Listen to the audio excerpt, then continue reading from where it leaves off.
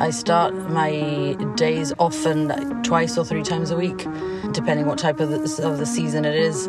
Roughly about 2 or 3 times a week. I'll start my day at the gym at 7. So I'll have a gym session 7 to 8, then go home, get ready, go to work. And then in the evening we have our sand sessions, and that's usually 5 or 6 times a week.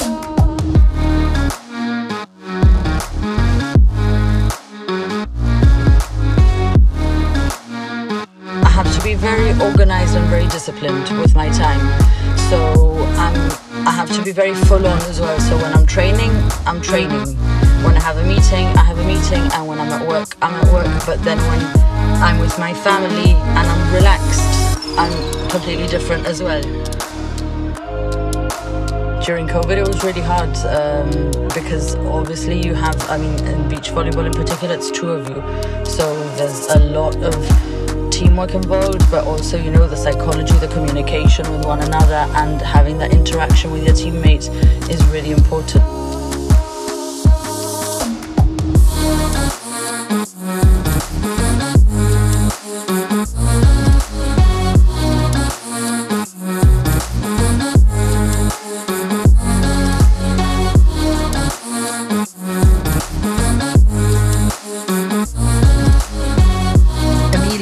Is my teammate. We play beach volleyball and we're in the same indoor team as well. So we know each other personally very well. We're very good friends, and after playing together for so many years, the understanding is quite good. So she is the blocker and I'm the defender, and then we have like different skills and drills for each.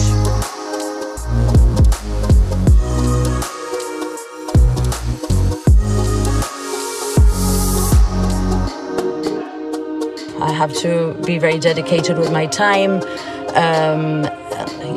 Every minute is allocated. So it's, I have to be very organized with my time. I don't tend to waste a lot of time. I don't watch a lot of TV.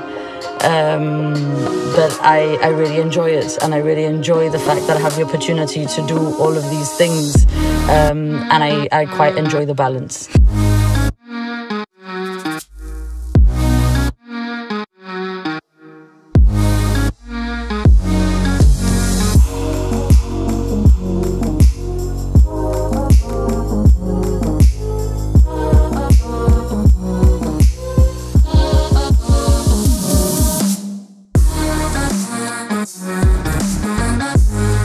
To be voted in as Vice President of the European Volleyball was more than a dream come true to me. It's something that I didn't expect at all, and I was strongly encouraged to put my name down. So I was a little bit hesitant and reluctant because it was such a sort of massive thing to achieve that I didn't really think I would get elected, but I went ahead with it and I did it anyway, and I trusted those who were advising me and encouraging me, and I got voted in first time round. For me it's crazy when I think about it, because it's such a massive achievement, and to come from such a small place like Gib just makes it all even bigger. But it goes to show as well that even coming from Gibraltar, these big things for us are possible and achievable as well.